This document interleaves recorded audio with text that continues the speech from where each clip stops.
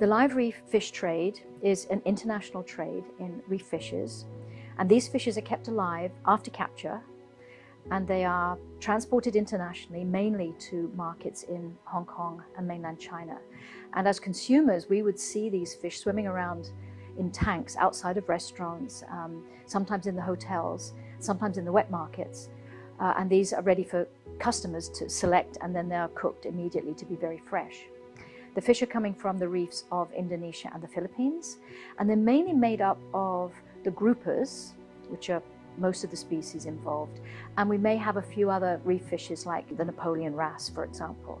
And these species, there's probably about 10 or 15 of them involved in the trade, and many of them are very attractive. They are very pretty. Consumers like to see these attractive animals. Red color is particularly valued, and they sell for very high prices as part of a luxury seafood market, particularly to Chinese restaurants, seafood restaurants. Our problem is about the government, because we don't have certain regulation about the live reef fish trade. For example, if you catch the fish from wild and then you put in a cage for 1 or 2 hours, and they already moved to aquaculture fish, not capture fisheries anymore. So the separation between wild fish and aquaculture fish is not clear in government regulation.